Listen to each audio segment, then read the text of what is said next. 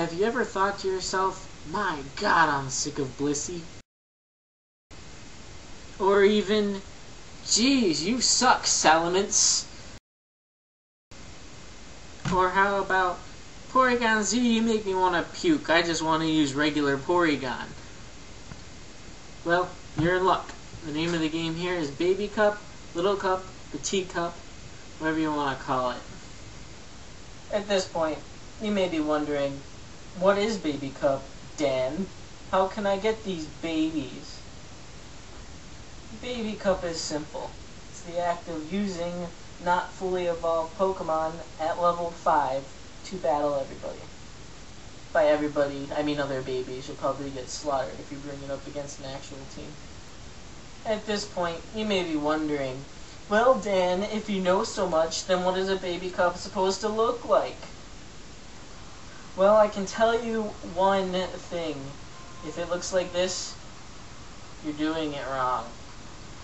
Well, Baby Cup has its own rule set, much like any other form of playing. We got Species Clause, of course. We've got Sleep Clause, of course. We've got Item Clauses generally activated. Pretty much all their common sense clauses apply. Come on, you should know these by now. Now we get to the stuff you might actually not know. But of course you know it. You're too smart for me, right? Dragon Rage and Sonic Boom are bad. Seriously, you don't go around hitting Pokemon for 40 damage when they're at level 5. Sorry, but you don't get no easy mode. Only Pokemon hatched and hatched are allowed. You may ask why, and the simple answer is there are no EVs. Get that crap away from my babies. Why is it still level 5 instead of level 1? Because we were just pretty much too lazy to change it.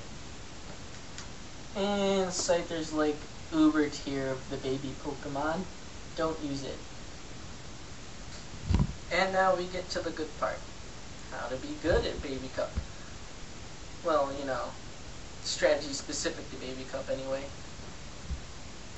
The first thing you should know is probably the most important. Baby Cup is all about speed. It's all about outrunning the other person, and I'll show you why in a second. But first, a few more helpful hints to keep in mind while you're building your team and battling. In this setting, you'd think IVs wouldn't be very important, but they are. One stat point means a lot. I'm battling right now. Especially on sweepers.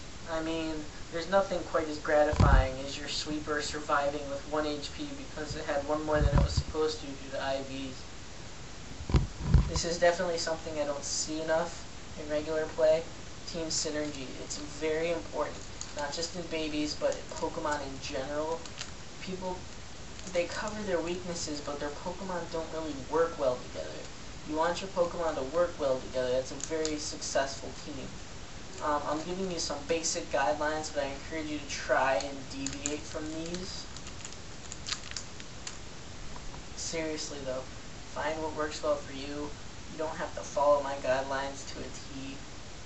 I encourage you to experiment in the metagame. Change it. And speaking of changing things, the ban list is not completed. It hasn't been tested at all.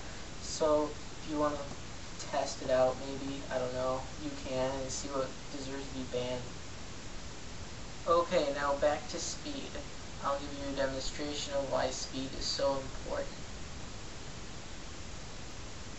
Meet Diglett. He enjoys long walks at the beach, and he likes curling up with his favorite book on a rainy night.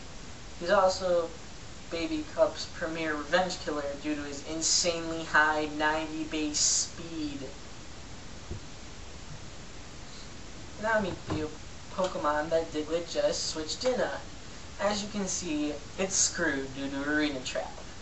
However, you can prevent this with the Shed Shell, hint, hint, but for the most part that Pokemon is screwed. Now meet Cranidos, who just switched in on Diglett. Normally he wouldn't outspeed, but what is that he's wearing? Is that a scarf? No, really, I can't tell. Is that a scarf? But anyway, Cranidos now outspeeds Diglett, which means it has to run away or take the hit. So now you know why speed is so important. Well, I can't really think of anything else to say, so I guess this little tutorial thing is drawing to a close. Oh well. I'll leave you some helpful URLs in the video description. The Smogon Little Cup analysis has some standard movesets. The Regi League forums are just an awesome place to hang out. And I hope you found this walkthrough helpful. Thanks for watching.